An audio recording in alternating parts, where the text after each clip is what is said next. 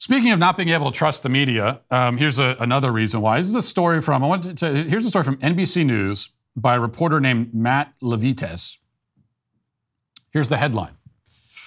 Far-right figures appear to be testing Twitter's boundaries for anti-LGBTQ speech.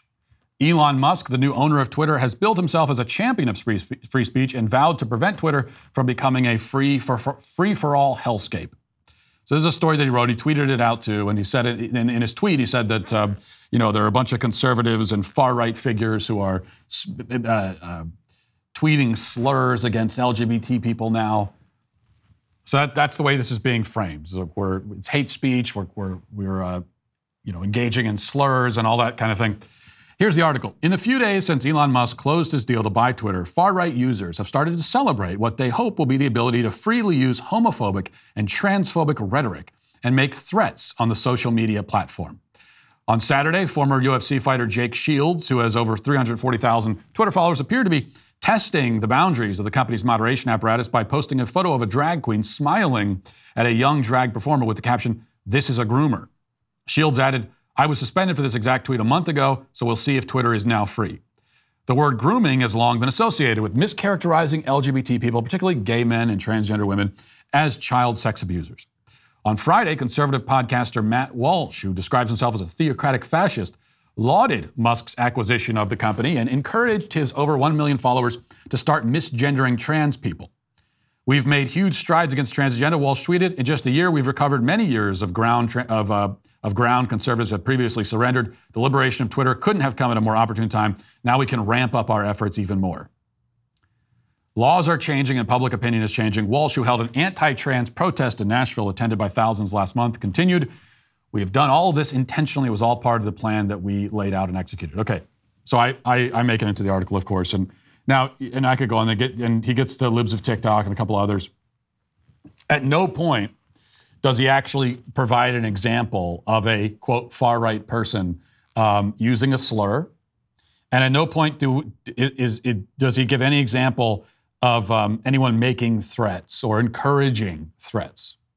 There are no examples of that. That's how the article is set up. There are no actual examples of it. The word groomer is not a slur. It is an accurate description of what these people are doing. It's not a compliment either, but it's when we're accurately describing your evil behavior, there's no complimentary way to describe it. I did say that I'm looking forward to going on a misgendering spree on Twitter. I've been saying that all along. But of course, by misgendering, I mean correct gendering. So that's not a slur either. No actual examples, even though that was how it was framed. But here's the point. In the original article, now this is apparently has been changed. But the original article says, after the part where they're quoting me, the reporter claims that he reached out to me and I didn't respond to a request for comment. Okay? Well, and that language has been removed. But it was there originally. You know, I love spending the holidays with my family, and one of the ways that I like to do that is with delicious meat from Good Ranchers. As a special gift to my listeners this holiday season, Good Ranchers is giving away 2 Black Angus New York strip steaks free with your order. These are 2 12-ounce steakhouse quality cuts, a $70 value that you get for free. Black Angus tastes better, and it's more tender than any other beef. Black Angus meat is marbled in such a way that the fat is distributed thinly and evenly. This marbling gives it a consistent flavor that you don't get with other meats. Plus, the Black Angus from Good Ranchers is hand cut and trimmed by expert butchers, so you know every piece is going to be exquisite. Go to goodranchers.com/Walsh and use code Walsh at checkout for this special offer. That's goodranchers.com/Walsh for 2 Black Angus New York strip steaks free with your order. But you don't want to miss out on this, so go there now to goodranchers.com. Good Ranchers, American meat delivered. Well, this reporter, he reached out to me yesterday morning and told me that he's working on an article. He's writing an article about, the anti-LGBT rhetoric, and he'd love to get my take on it because I'm going to be included in the article, and he'd love to get my perspective as well. In fact, he begins his message, "Hope you're well!" Exclamation point. But he'd love to get my opinion on it. He says. In fact, I can pull it up. I'll tell you exactly what he said. Okay, so he wrote me yesterday. I said, this is yesterday at 8:21 a.m. He says, "Hi, Matt. Hope you're well. I'm writing an article for NBC News regarding the uptick in what many would call charged rhetoric over LGBTQ issues. What many would call.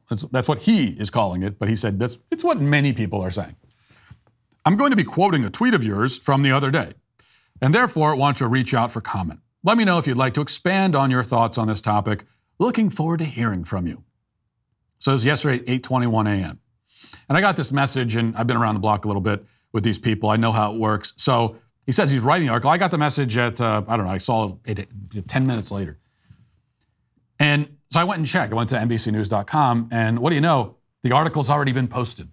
And it was already posted long before he sent the request for comment. They posted it at around 5 o'clock in the afternoon the previous day.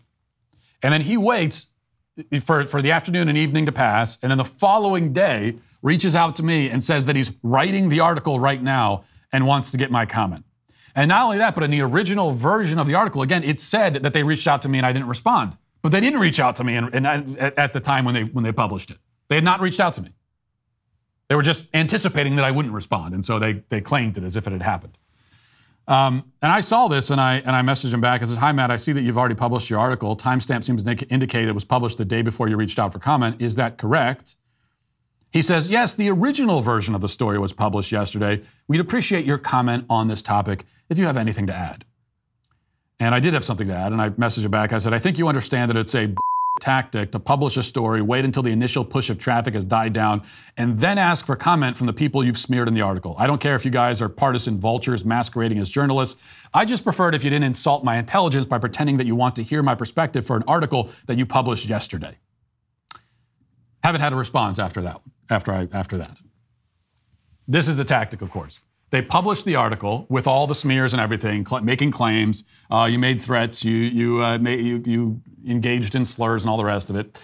Then you get the initial push of traffic. Get the traffic overnight. You wait till the traffic has died down, and no one's reading the article anymore. Now it's NBC News, so not that many people are going to read it to begin with. But like 90% of the people who will read it in the first few hours. That's just the way that it works. That's the nature of the beast when you're in the content creation space on the internet. And they know that. So the following day, it's like no one's reading it anymore. And then we'll update it with your comments. These people are, as I said to him in my response, these people are partisan vultures. And then they have the nerve. As I said, it annoys me. The fact that they're soulless lying hacks, I get that part of it. Okay, I accept that. But yeah, it's just insulting my intelligence. I don't like. You know, don't insult my intelligence. You think I'm stupid enough to buy this? You use a tactic like this, and I'm not going to notice. It's like I say to my kids sometimes when I tell them to go clean their room, and then they go up there and they just shove everything right under the bed, and I can see it poking out from under the bed. And I come up and I say the same thing. Don't insult my intelligence, kids. This is.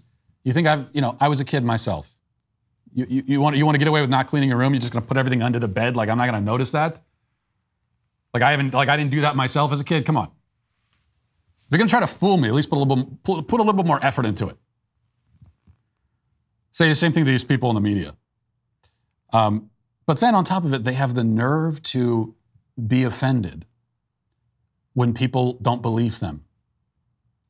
When they tell us the official version of a story, like with Nancy Pelosi, and we don't immediately accept it. They pull stunts like this and then are upset when we don't immediately accept everything they say.